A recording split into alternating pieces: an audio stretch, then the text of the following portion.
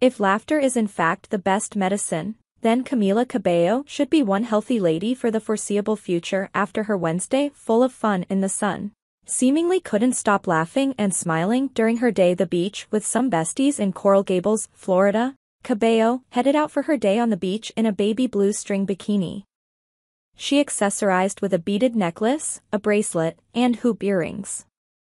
Knowing that she would be spending a great deal of her afternoon in swimming, the singer-songwriter wore her raven tresses long and flowing past the middle of her back with a part in the middle. Cabello and company's laugh attack began when they tried to maneuver the incoming waves and got knocked around a bit. Laughing out loud at how minuscule they all seemed in comparison to the vast beach and ocean, the ladies proceeded to giggle and smile as they waited for the right time to make their way back to the shore.